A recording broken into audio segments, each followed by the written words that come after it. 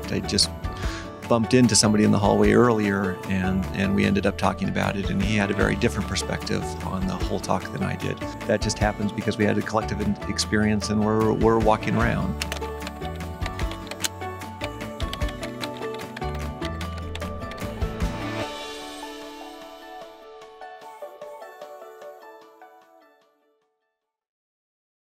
Welcome, everyone. Come on in and sit down and fasten your seatbelts. It's going to be a wild ride. There's going to be trumpet players and airplanes and lawnmowers and races and contention and mayhem and yelling and getting kicked in the head. And strawberries. There'll be plenty of strawberries. And you thought this was going to be a talk about C++. This is an example of concurrency. In a symphony orchestra, the musicians make music at the same time. Different musicians, or at least different groups of musicians, are playing different things. But they all work together to produce a single product, a beautiful performance. They do this by synchronizing their playing. To get the desired effect, they all have to play their music at precisely the right time. The source of this synchronization is, of course, the conductor. By watching the conductor wave his arms, making entrances, keeping the beat, and indicating cutoffs, the musicians know exactly when to play their notes.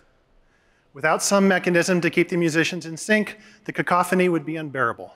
With a good synchronization mechanism, the result is spectacular. Another example of concurrency is commercial air travel.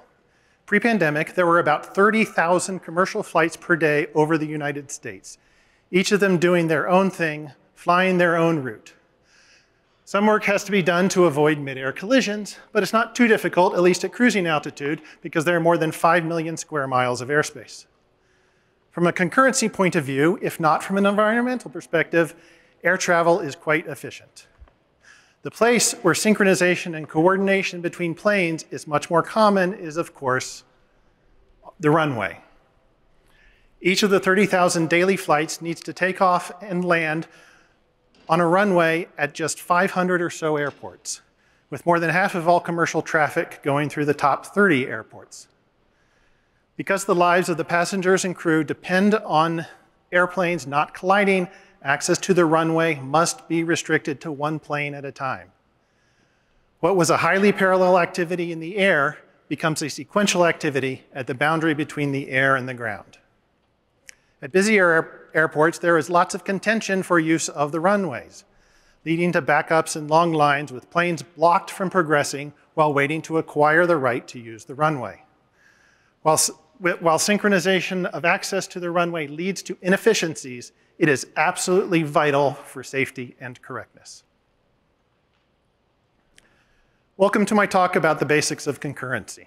I am David Olsen, Principal Systems Software Engineer at NVIDIA, and technical lead of the front end of NVIDIA's HPC C++ compiler, NVC++. A big part of my job for the last 7 years has been getting standard C++ code to run in parallel on GPUs. So unlike my previous 2 Back to Basics talks, I have some familiarity with the topic this time.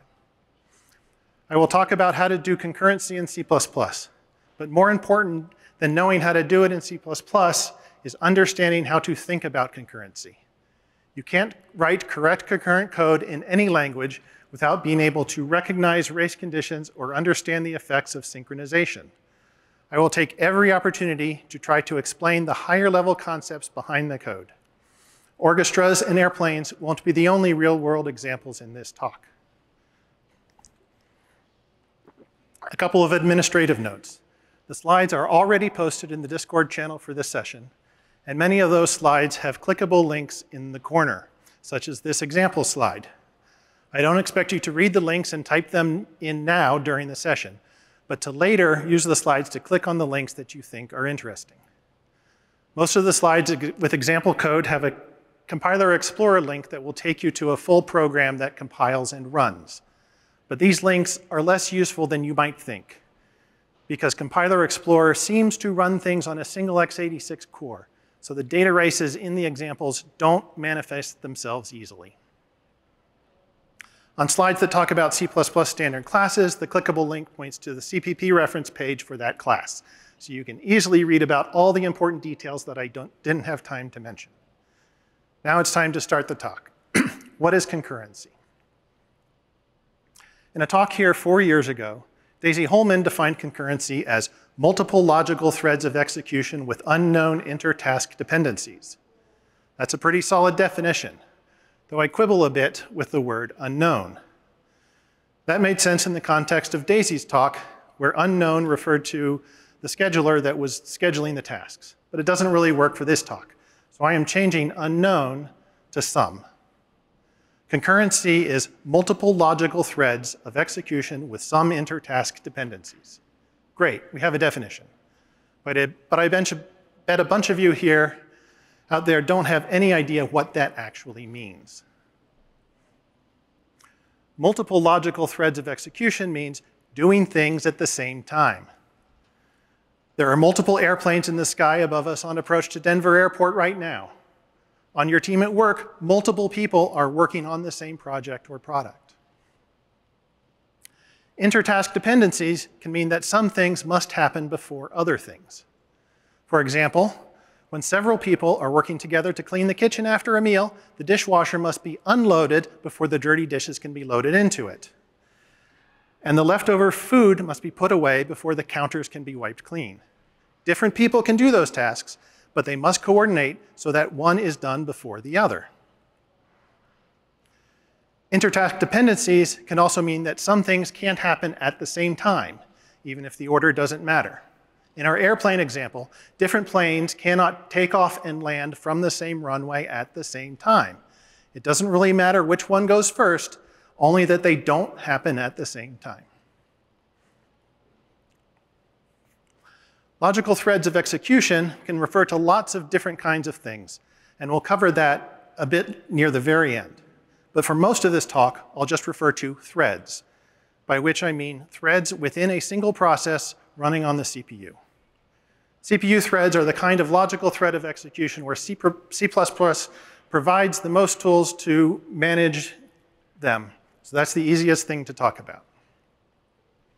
We're going to manage our inter-task dependencies, both the A before B kind and the not at the same time kind, through synchronization. I will show you several ways to synchronize threads so you can control the order of events and safely pass data between threads. Related to, but not quite the same thing as concurrency, is parallelism. In the same talk 4 years ago, Daisy defined parallelism as multiple logical threads of execution with no inter-task dependencies. I like that definition. I have no quibbles with it. The key difference from concurrency is that with parallelism, there should be no dependencies. This gives the scheduler more freedom to schedule the tasks, and it means you won't be slowed down by the synchronization between threads. An example of parallelism is picking strawberries. If your strawberry field has 50 rows and you've hired 10 workers to pick the strawberries, and you tell those 10 workers to all start at the same place in the field and to pick the next available strawberry, you would have mayhem. The workers would be tripping over each other, literally, and a lot of time would be wasted jostling for the next available spot, picking only a few strawberries there, and then having to find another spot. The large amount of contention for each of the strawberries causes a lot of inefficiency. A much better strategy is, of course, to assign each of the 10 workers their own 5 rows. That eliminates all the dependencies between workers and allows each person to pick berries as efficiently as possible. That solution is obvious, and it's what the workers in this picture are doing. We all know inherently that it is best to minimize dependencies. That intuitive real-world guideline is just as true, probably more true, in concurrency and parallelism. Concurrency is hard. Let me tell you how to do it the easy way. Well, sort of. There is no easy way. There is one approach that does make it a little less hard. And that's to do parallelism, not concurrency. If you can eliminate all the dependencies between your threads, you will eliminate almost all the headaches and gotchas and nasty bugs that trip people up.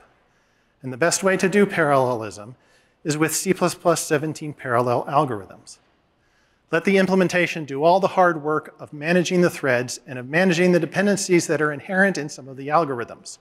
All you have to do is make sure there are no dependencies in your code. Bryce had an entire talk on the parallel algorithms many years ago, and I covered them in some detail 4 years ago. This talk is not really about parallel algorithms, so I will touch on them quickly right now. I told you I was serious about giving the big picture. We're 10 minutes into the talk, and this is the first mention of C++. A parallel algorithm is any standard algorithm that takes an execution policy as its first argument. There are 4 standard execution policies which allow you to request that the compiler vectorize the algorithm or run the algorithm in parallel or both. But the important thing here is that when you use a parallel algorithm, you are making a promise to the compiler. You are promising that your code is safe to run in parallel, which means it has no data races. And if you request vectorization, you also promise that there are no locks in your code. If your code already uses the C++ algorithms that have been around since the late 90s, then it might be really easy to parallelize your code. Just add an execution policy as the first argument of the function call. Your code may also have some raw loops that are just screaming to be changed to an algorithm.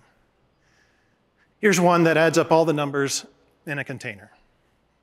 Here's the first attempt. Just use the for each algorithm to run some arbitrary code on each element. But that doesn't work. There's a data race. Multiple threads might be modifying the variable sum at the same time. So let's try something else. Still for each, but use a mutex to prevent the data race. This will get the right answer, but the performance is abysmal, many times worse than the original loop, because there is so much contention for the mutex, similar to the strawberry pickers wanting to pick the same strawberry at the same time. Don't do this. We are having problems with contention because we are using the wrong algorithm. This is a reduction, so we should use the reduce algorithm.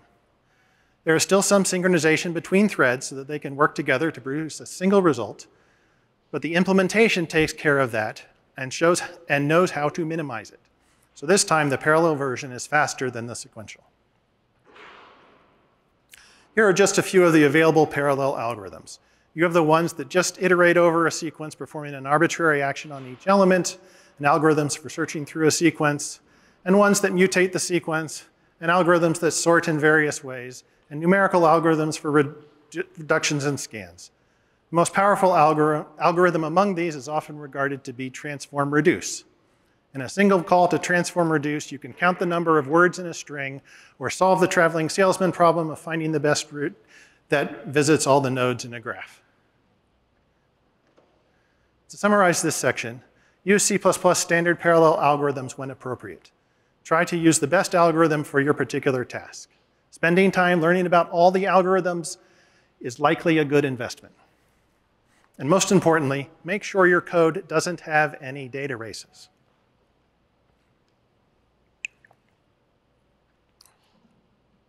Now, finally, we can start talking about how to implement concurrency in C++. To create a new thread in C++, use class std_thread. Here's the concurrent version of hello world. The main thread creates a new child thread and passes a value to it. The child thread prints hello from thread and the value. When the child thread is done printing message, the main program exits. In this example, my thread is a variable of type thread. My thread is not the child thread itself, but lives in the main thread and is a handle that the main thread can use to manipulate in very limited ways the child thread. The std_thread constructor takes a callable, which is anything that can be called like a function. In this example, it's a lambda that takes one integer argument. Any argument for the callables are passed as arguments to the thread constructor immediately after the callable itself. The thread constructor will pass these arguments onto the callable when the thread is started.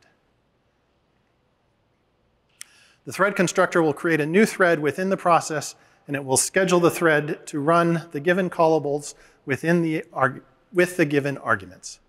Exactly when the thread starts running depends on the operating system scheduler, but it usually starts running almost immediately. Once the child thread has been scheduled to run, the std_thread constructor returns, and the parent thread continues running at the same time as the child thread. The parent thread does not wait for the child thread to finish before continuing. Launching a thread is asynchronous. This is how we do multiple things at the same time that was talked about in the definition of concurrency. When the main thread is ready for the child thread to be done, it should call join. If the child has already completed, join returns immediately. If the child thread is still running, the call to join blocks until the child thread is complete. Join doesn't return anything. There is no way to return a value from the child thread to the parent thread. Using std thread is not like an asynchronous function call with a return value. Later, I will cover some ways that the child thread can pass information back to the parent thread. If you don't care about when the child thread finishes, you can call detach instead of join. A thread that has been detached will be cleaned up by the operating system once it is done running. It is generally better to call join than detach if you have a choice. Save detach for when it's necessary, such as when the child thread has to live longer than the std thread variable that owns it. Whether you choose to call join or detach, you must call one of them. The destructor of std thread will call std terminate if the thread has been neither joined nor detached. At least this mistake of forgetting to call one of them will result in a reliable crash that you can easily debug and fix. Some other concurrency mistakes result in failures that are impossible to debug.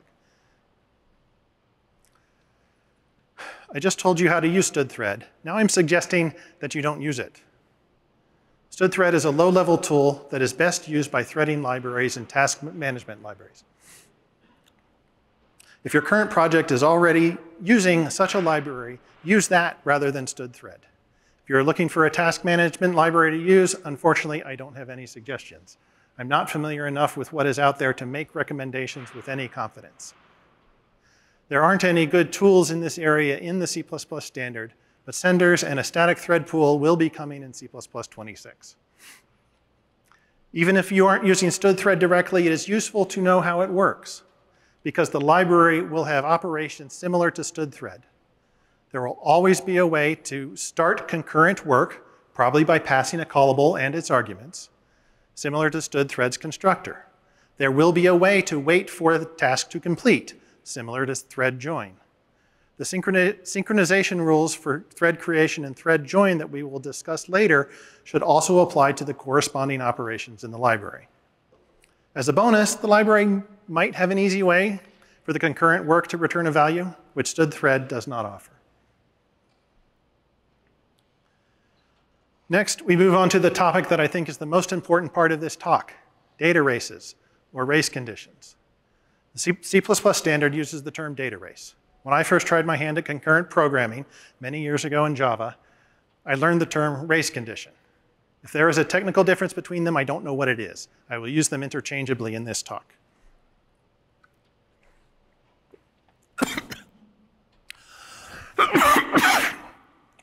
Sorry. You'd think I'd know how to drink by now. In a broad sense, we'll get to the technical definition later. A data race happens when two or more things try to use a resource without coordinating with each other. When there is a data race, bad things can happen. What those bad things are can vary widely and depends entirely on the situation. Sometimes a data race won't cause anything to actually go wrong. If you are lucky, the data race will result in a crash during testing, so you have a chance to fix the problem before it gets out into the wild. If you are really unlucky, a data race will result in an incorrect value that gets stored away in a database somewhere, and no one notices until your accounts don't balance and you cannot figure out what went wrong. Some real-world examples of data races. Let's say I was responsible for counting the number of people attending this session. Since I can't do that while I'm talking, I would try to count just before starting, which is when lots of people are entering the room and some are leaving. That wouldn't go well, because the number of people would keep changing on me. That's a read-write conflict. I would be trying to read the number of people in the room while others are modifying the number by going in and out. Another example is two people trying to walk through a door at the same time. That's not going to work, and someone is likely to get hurt. We have all learned how to avoid this race condition by coordinating with the other person. First through subtle signs like slowing down, and if that doesn't work, by stopping and saying, after you. People who grew up playing baseball or softball like I did know that outfielders are taught from a very young age to call for a fly ball by yelling, "I got it!" if they think they can catch it. This is a form of synchronization to avoid the race condition of two players trying to catch the ball at the same time. When that synchronization fails, bad things can happen. Not just a dropped fly ball, but physical injuries, such as the concussion that I received when I dove for a ball that I didn't call for and got kicked in the head. Like I said, bad things happen when there are data races in your code. You won't get literally kicked in the head, but sometimes it might feel like you were. Here's a somewhat technical definition of a data race in C++ code. It happens when 1, 2 or more threads access the same location in memory. 2, at least one of those threads writes to that memory. And 3, the threads do not synchronize with each other. The C++ standard has a more precise definition of what it means to synchronize, but it would not be in the best use of our time to go over that in detail here. A data race is undefined behavior according to this standard. In practice, a data race usually results in an incorrect, possibly random value of an object being read or written. Depending on how that object is used in your program, the incorrect value of the object can cause almost anything to happen. Avoiding data races is all about the visibility of memory and the changes made to that memory. When two threads synchronize with each other, the programmer has some guarantees about which memory changes made by one thread are visible to the other thread. The memory for a process is not a monolithic thing that is kept in sync such that all threads in the process see the same thing. On some systems, and this is especially true of modern high-performance computers, each thread might have its own copy of part of the process's memory. And explicit synchronization may be necessary for different threads in the same process to see the same values in memory. Let's put this definition of data race that we just learned to work. Is there a data race in this code? The goal of this code is to create a very simple financial report for a company, listing the company's net worth, the total value of durable goods, and the total value of the long-term debts. The calculations of each of these numbers can take a while, so to be efficient, we want to use concurrency to do the various calculations at the same time.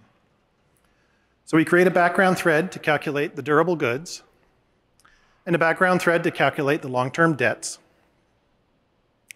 And while both those threads are doing their thing, the main thread calculates the net worth. Once the main thread finishes calculating the net worth, it calls join on both of the child threads to make sure they are both done before continuing. That ends the concurrent portion of this block of code. Now let's analyze the code to see if there are any data races. The first memory location we will look at is the container of assets. The main thread writes to assets, and the durable goods child thread reads assets. That fits the first two parts of the definition of a data race. 1, 2 threads access the same memory location, and 2, one of those threads writes to the memory. What about condition 3? Do the 2 threads synchronize with each other? Yes, they do. Creating a new thread is a synchronization point. All changes to memory that happen in the parent thread before the child thread is created are visible within the child thread. This is the only guarantee you get. Changes that the child thread makes are not necessarily visible to the parent thread, and changes that the parent thread makes after thread creation are not necessarily visible to the child thread. In our example, the 2 threads that access the assets container synchronize with each other in between the write and the read. So the results from writing the assets are guaranteed to be visible. The third part of the definition of a data race does not apply, so this is not a data race. The exact same reasoning applies to the collection of liabilities. It is written in the main thread, accessed in the child thread, but that's okay because the 2 threads are synchronized by thread creation. Now let's look at a different variable with a different access pattern. The variable that holds the total value of the durable goods is written to in the child thread, and we read it in the parent thread. Again, that satisfies the first 2 conditions of a data race. So we look at the third condition. Do the threads synchronize in between? Again, the answer is yes. Joining a thread is a synchronization point. All changes to memory that happened anywhere in the child thread are visible to the parent thread after the call to join returns. This is one way to get results from a child thread back to its parent thread. Detaching a thread does not have this property. When you call thread detach, there is no synchronization. If you want to get data out of a detached thread, you need to use some other synchronization method. So the use of the variable durable goods in this example is fine, because the two threads synchronize in between the write in one thread and the read in the other thread. I have one more potential data race to investigate. The assets collection is accessed by the durable goods child thread, and it is also accessed by the parent thread while the child threads are running. This satisfies the first condition of a data race. There isn't any synchronization between the accesses because both of them happen in between the thread creation and the thread join. That's the third condition for a data race. But we're okay. Both accesses are reads. There aren't any writes to the assets collection in between the synchronization points, so the second condition of a data race is not satisfied. To answer the original question, there is no data race in this chunk of code. A pleasant conclusion from all this analysis is that many common code patterns used in concurrency do not contain data races. Thanks to the synchronization points at thread creation and thread joining, you can avoid data races if, 1, any data that a child thread modifies is not accessed in any way from any other thread during the lifetime of the child thread, and 2, any data that a child thread reads is not modified by any other thread during the lifetime of the child thread. Those two rules can cover a significant number of concurrent use cases.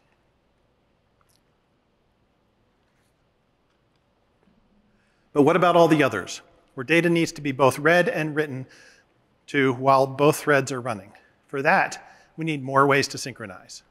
We'll come back to look at more data race examples later after we look at some synchronization techniques. The first such technique is mutexes. The term mutex is short for mutual exclusion, which is a good description of its primary purpose. A mutex can be locked by only one thread at a time. The basic idea behind this is that any code that is written, that is within the region where a mutex is locked can be run by only one thread at a time. This makes mutexes the most basic form of synchronization in C++ and in many other languages. Before we look at C++ examples of mutexes, here are some real-world examples of mutexes to help you understand the idea behind them. An airplane lavatory is an example of a mutex, or more precisely, the lock on the door is a mutex. Any one person can go into the bathroom and lock the door. Once the door is locked, the person has exclusive use of the lavatory. No one else can get in and interrupt them within reason. When the person unlocks the door and leaves, the next person can go in and lock the door. A mutex takes a potentially concurrent activity and forces it to be sequential. Another example of a mutex is a talking stick, not the kind used in Native American ceremonies, but the kind used in group therapy sessions or other group discussions where things could get contentious. The rule is that the only person who is allowed to talk is the one holding the talking stick. While only one person can physically hold the talking stick at a time, having only one person at a time talking requires that all the people in the group follow the rules. There is nothing that physically prevents an inconsiderate person from interrupting and talking over all the others. C++ mutexes are similar in that regard. While the implementation of a mutex makes it impossible for different threads to lock the mutex at the same time, nothing enforces that the correct code is within the area where the mutex is locked. An inconsiderate, or more likely inattentive programmer could fail to lock a mutex, leading to data races and other bad things happening. As with the talking stick, for a C++ mutex to be effective, all threads involved need to cooperate and follow the rules. In the runway example, the mutex is not a physical thing. It's a process.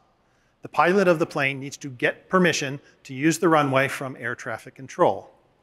It is the process that air traffic control and pilots rigorously follow that prevents the planes from using the runway at the same time. In C++, mutexes are implemented by a variety of classes. The main one, and the one most often used, is stud mutex. The interface for mutex is quite simple. It's all about locking and unlocking. The lock member function locks the mutex, or acquires the mutex.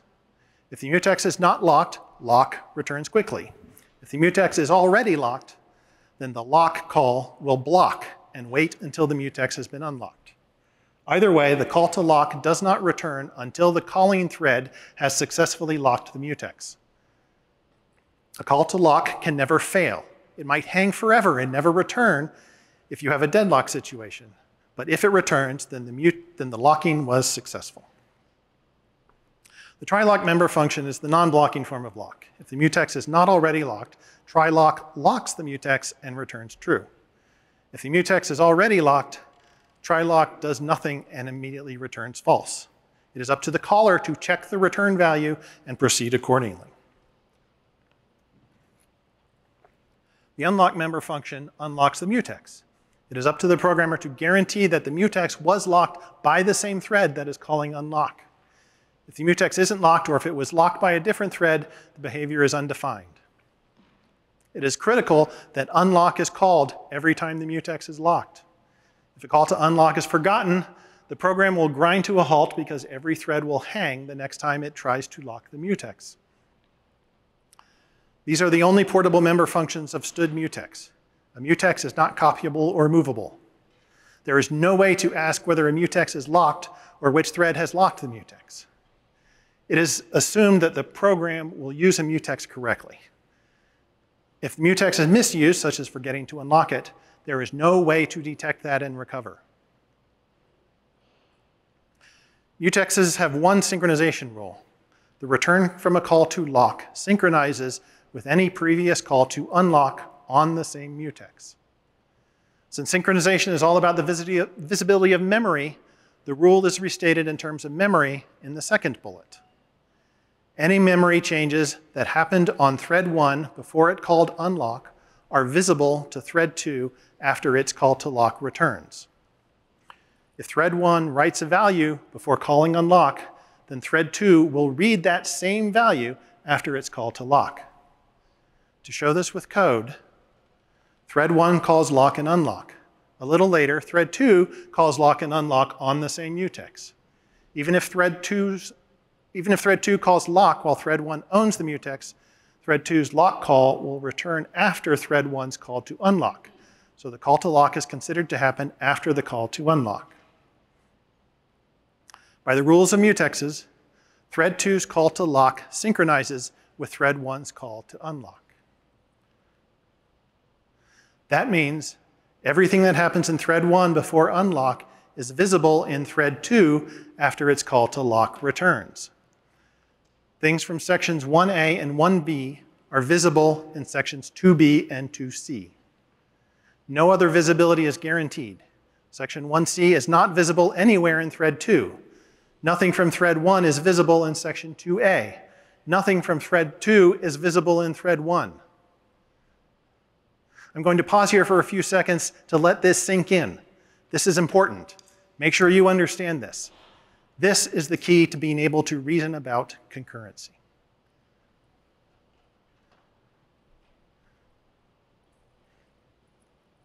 Earlier I told you how stud thread works and then told you not to use it.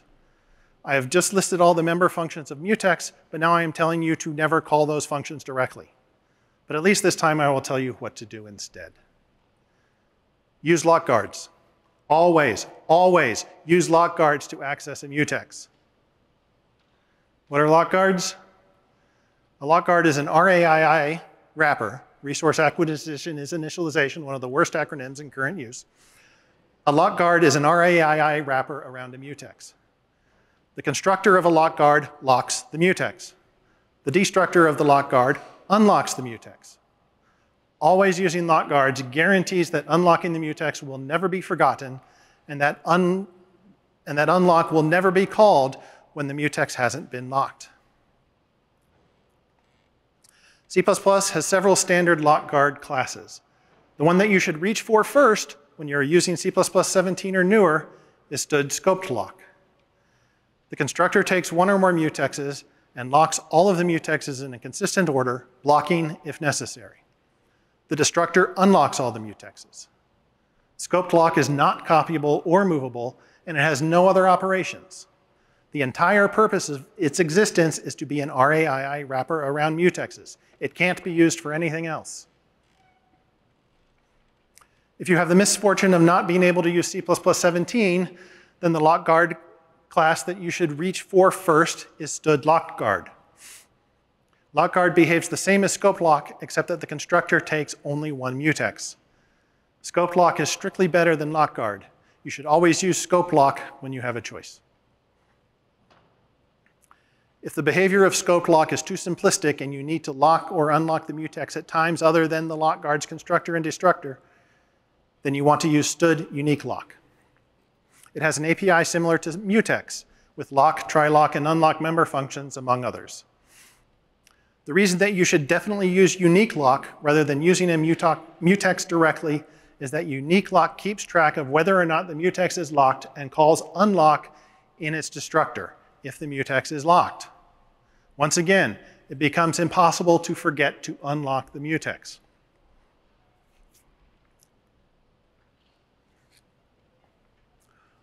Let's pretend for a couple minutes that banking software were this simple to write.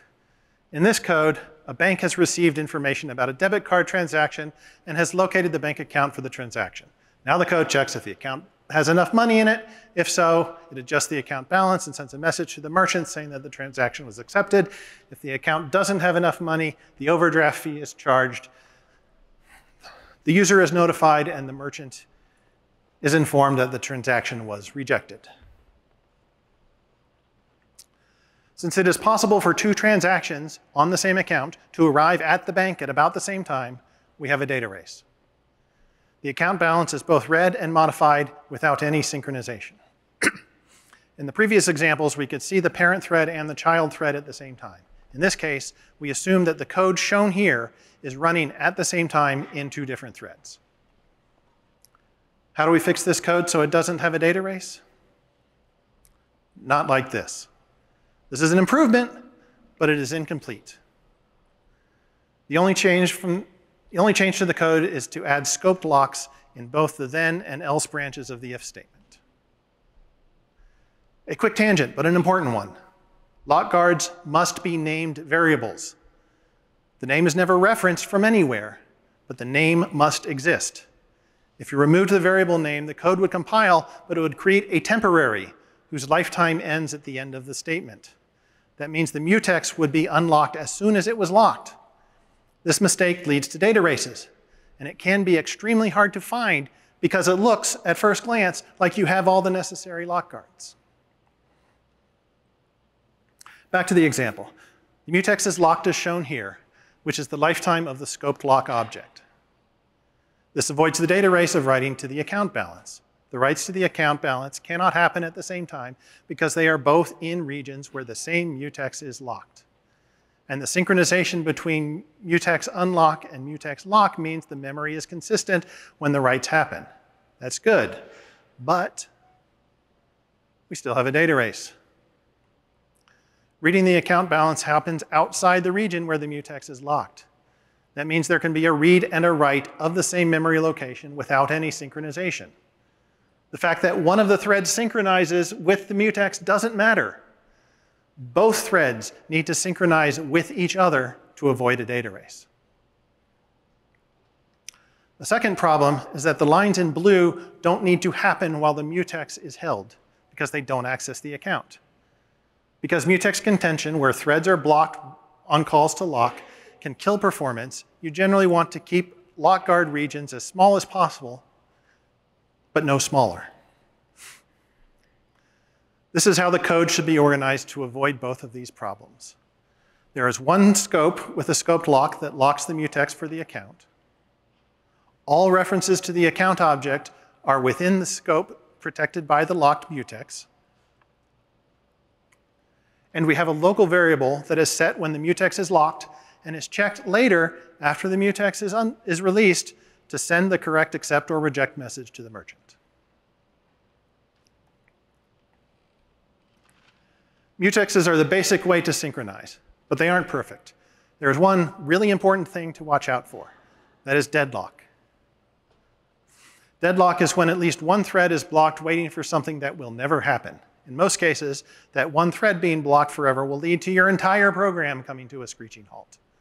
There are lots of ways to cause deadlock. With mutex, deadlock happens when two or more mutexes are locked at the same time, and those mutexes are locked in different orders in different places.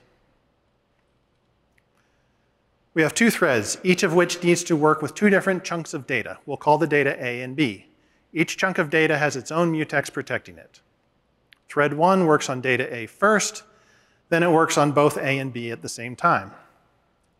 So it makes sense to lock mutex A first, and then later lock mutex B. Thread 2 does it the other way around, working on data B first, then working on both A and B. So thread 2 locks mutex B first, and then later locks mutex A. That will eventually lead to deadlock. If both threads reach these blocks of code at about the same time, thread 1 will lock mutex A, and thread 2 will lock mutex B. Then after doing the first part of the work, each thread will try to lock the other mutex. That's a deadlock. Thread 1 is blocked trying to acquire mutex B, which is owned by thread 2. But thread 2 will never release mutex B because it is blocked waiting to acquire mutex A, which is owned by thread 1. Both threads have come to a halt, and there is no way to unblock them or recover from this situation. You must write your program in a way that avoids getting into a deadlock in the first place. Scoped lock can help with that. Scoped lock can take multiple mutexes in a constructor. The magic of scoped lock is that it will always lock the mutexes in the same order, regardless of the order in which the mutexes were listed in scoped lock's constructor. If the two scoped lock variables listed here are defined in different threads, this will not result in a deadlock. Going back to our deadlock example, this is one way to fix it to avoid the deadlock. Both threads have to acquire both mutexes at the same time, using scoped lock to make sure the mutexes are acquired in a consistent order. This means that each thread holds one of the mutexes longer than it really needs to, but that's a small price to pay to avoid deadlock. We are done talking about mutexes. On to the next synchronization method, atomics. This is not about atomics, so I don't have time to introduce them or give an overview. I will just mention how atomics relate to data races and synchronization. Operations on a variable of type stdatomic are, as the name implies, atomic. Stdatomic guarantees that accessing the same atomic variable from different threads, even if both of those are writes, is not a data race, even if there is no other synchronization. In the example, we don't know which thread will update x first, but we do know that x's value will be 12 greater than what it was before. It is guaranteed that neither thread will interfere with the other's update of x. But not only is accessing the atomic object data race free, accessing atomic objects can synchronize other memory. When using the default memory order, and no, I won't tell you about memory orders, two threads synchronize with each other when they access the same atomic object. In this example, thread 1 stores to an atomic variable x before thread 2 reads the value of x. Thread 2's access of x synchronizes with thread 1's access of x. That means everything that happens in thread 1 up to including the store of x is visible in thread 2, starting with the load of x. Once again, synchronization is all about the visibility of memory changes. This must be well understood if you want to be competent at concurrency.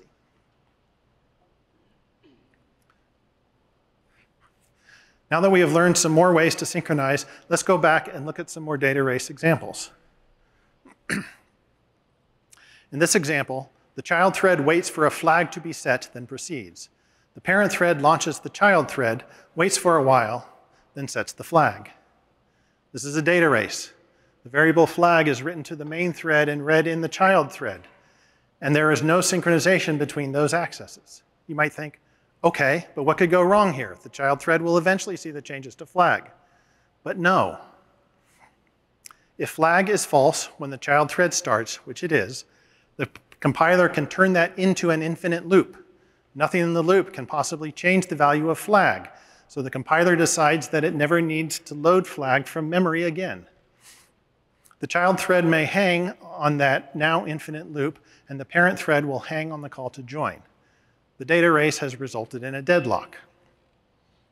Or using some compilers, including the GCC with the compiler Explorer link uses, it'll optimize away that loop entirely. And the child thread will just continue as if flag had been set, which is not what you want. We can try to fix this by using a mutex to guard the access to the variable flag, but don't do it like this. Because the lock guard in the child thread wraps the entire while loop, the child thread will hold the mutex indefinitely. And the parent thread will never acquire the mutex so it can set the flag to true. This is not a data race here, but again, both threads are deadlocked. This is a better way to use a mutex to avoid the data race. The value of the global flag is stored in a local variable, so its value can be checked after the lock has been released. We saw a similar technique in the banking software. But please don't do this. This is not a good example to follow. A tight loop that acquires and releases a mutex every operation is an anti-pattern. Mutexes are intended for occasional locking, not repeated persistent locking. A better way to fix the data race is to change flag to be atomic. That's it. That's the only change from the original. Because the only data that is shared is of a primitive type, atomic is a good solution here. Here's another example of a data race. We create 100 threads, and each thread increments a global counter 50 times with no synchronization while the threads are running. This is definitely a data race. In theory, anything can happen. But in this case, the most likely effect is that counter will have the wrong value. It will be somewhat less, maybe significantly less than the expected 5,000. We could, in theory, fix this with a mutex, but please don't. The contention for the mutex is outrageous and the performance will be abysmal. Changing the counter to be atomic works better because the overhead of atomic is somewhat less than that of a mutex, but is still not ideal. The problem is that there is simply too many updates to the shared state. A much better fix is to not update the counter so often. Have each thread collect the change locally, and then update the shared state only once. That's only 100 synchronization events among the threads, instead of 5,000 synchronization events. There are several other kinds of mutexes and lock guards and synchronization classes available in standard C++. I do not have time to go over them in detail, so I will just mention their names and maybe what they are good for. You can easily look them up using the links here in the slides if you think they might be useful. So very quickly, recursive mutex allows the same thread to lock a mutex multiple times. This can be useful when you have a thread-safe API where some API functions call other public API functions. Timed mutex has methods that allow you to specify timeouts when attempting to acquire a mutex. Recursive timed mutex combines the capabilities of recursive mutex and timed mutex. Shared mutex, also known as a read-write mutex, is the interesting one. It supports two kinds of locking: shared locks, also known as read locks, and exclusive locks, also known as write locks. Any number of threads can acquire a shared lock at the same time, but only one thread can acquire an exclusive lock. This is useful when a chunk of data has many readers from different threads, but few writers. An example of a shared mutex is a highway. Many cars can drive on the highway at the same time. That's the shared lock. But when the highway needs to be repaved, the road crew needs to get an exclusive lock. While the road crew holds the exclusive lock, no cars can drive on the highway because they can't get the shared lock. There's also a shared timed mutex that adds the timeout locking functions to shared mutex. Shared lock is the lock guard that you want to use when you want to acquire a shared lock on a shared mutex. If you want an exclusive lock instead, use scoped lock or any of the other lock guards. That covers the other mutexes and lock guards. Now on to the other synchronization tools. Stood condition variable is useful when some threads are waiting for a condition to be true and other threads cause that condition to be true. Condition variable has an API with complicated rules that must be followed precisely, so use with care. An example of a condition variable is people lined up outside a store waiting for it to open in the morning. They are blocked, waiting for the condition of the store being open. When the time comes, a store employee will unlock the door and call out, "We're open now." That will unblock the customers one at a time, and they will go through the front door. Because, as I mentioned earlier, two people going through the door at the same time doesn't work well. Stood counting semaphore is a lightweight synchronization primitive that can control access to a shared resource. While the method names acquire and release and the fact that acquire can block may lead you to believe that this is similar to a mutex, it is much more flexible and usable in many more situations. An example of a counting semaphore is the check-in desk at this hotel. A hotel employee who starts working at the desk calls release. When you show up and want to check in, you call acquire. When the call to acquire unblocks and returns, you step up to the clerk and check in. When you are done checking in and head to your room, you call release. When the hotel clerk is ready to be done with their shift, they call acquire and leave their post when acquire returns. Stood latch provides a way for some number of threads to synchronize the completion of a shared task. When each thread is done with its part of the task, it calls arrive and wait, which blocks until all the threads have called arrive and wait. Then all the threads are unblocked at the same time. Stood barrier is like a reusable latch. Once all the threads have called arrive and wait, and everyone is unblocked, the barrier is reset and starts the process over again. A team of workers doing lawn care and other basic yard maintenance acts like a barrier. When each worker is done with their tasks at the current yard, they arrive at the truck and wait.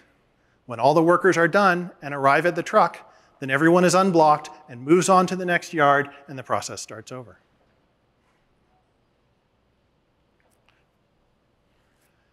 I've spent the entire C++ part of the talk discussing CPU threads within a process that communicate with each other via memory. But that is not the only way that software engineers do concurrency. Before I conclude, I want to spend a minute or two looking at things other than threads. The details will be very different, but the principles and the questions that you need to answer when writing concurrent code are similar. First, let's think about separate processes running on the same machine and working together to achieve a shared goal. A build system such as make, especially a parallel make, but not a distributed make, fits this description. There are plenty of ways that the processes could communicate with each other. The easiest one might be through the file system. If two processes want to read and write the same set of files, how do they synchronize with each other? How does one process know that the other has finished writing to the file and that everything it reads from the file is up to date? I don't have the answers to these questions. The C++ standard doesn't have a file system equivalent of a mutex that I can point you to. You might have to resort to operating system specific approaches.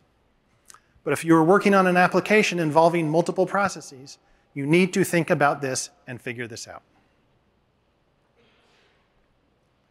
If the processes are running on different machines that don't have a shared file system, the situation is different, but the questions you need to answer are similar.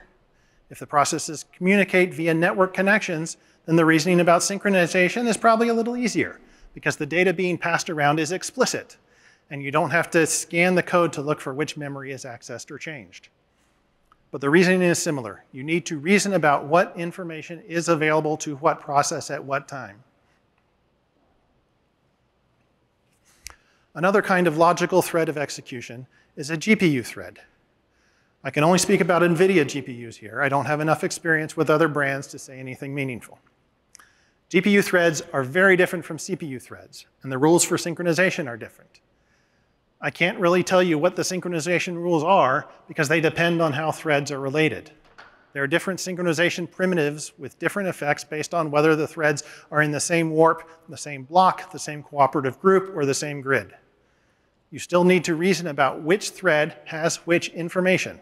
But with GPU threads, that reasoning becomes more complicated.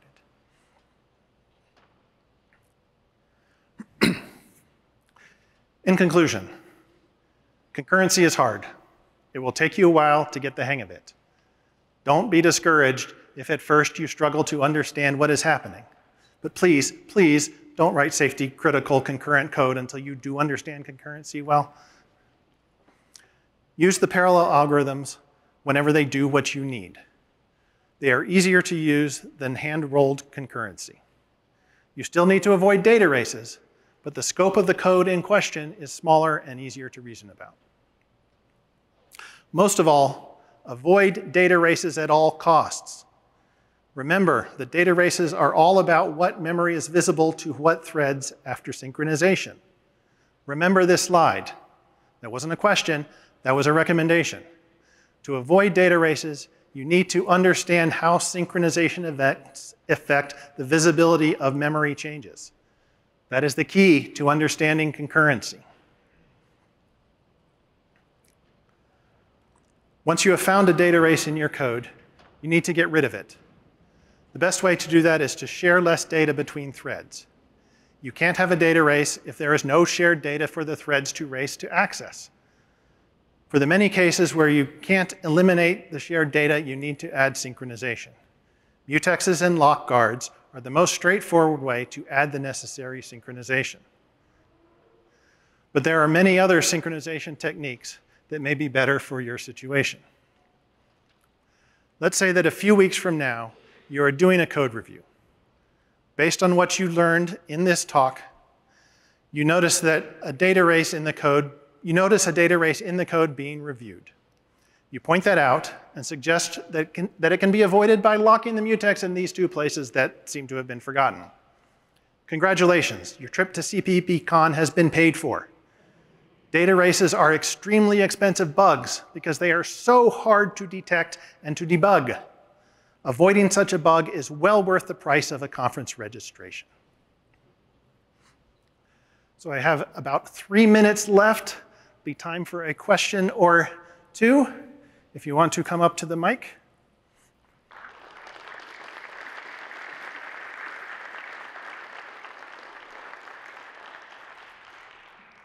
Hi, thanks for the talk. I'm wondering for the STL parallel algorithms, do you need to worry about the size of the amount of data that you have to process? Like, is it always a win and it will select for you whether it's worth to parallelize, or do you kind of need to think about that? It is not always a win.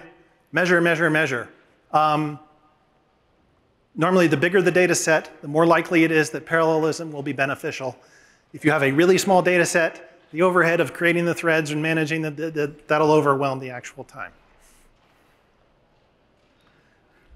Thanks for the talk. Very good.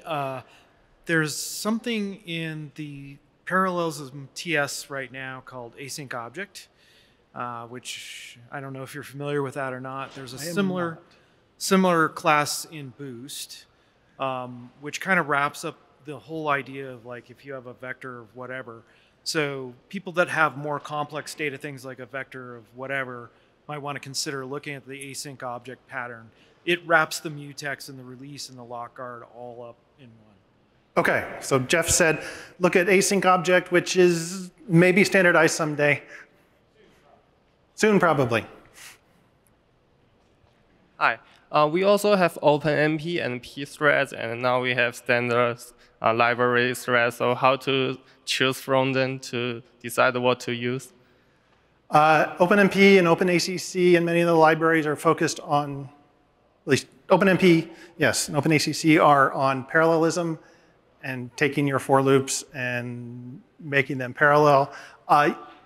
Yes, if those are available to you, study them, learn about them, try to use them. They can be very beneficial. There's a bunch of other libraries out there. Like I said before, I'm not familiar enough with them to say anything about them. Some of them are tasking libraries, which are concurrency, doing a bunch of different things at the same time. Some of them are focused on parallelism, taking a computation and splitting up into parallel threads. Now that you have some basics about how to understand and reason about concurrency and parallelism, you can probably more likely understand them as you learn about them. But I can't tell you about them all here. Okay, before we go, let's see, I said the slides are already up on the Discord channel. And I have one parting thought. Concurrency is all around you. You already know how to deal with it. Take the techniques for managing real-world concurrency and synchronization and apply them to the software development part of your life. Thank you all for coming. I hope you enjoyed the ride.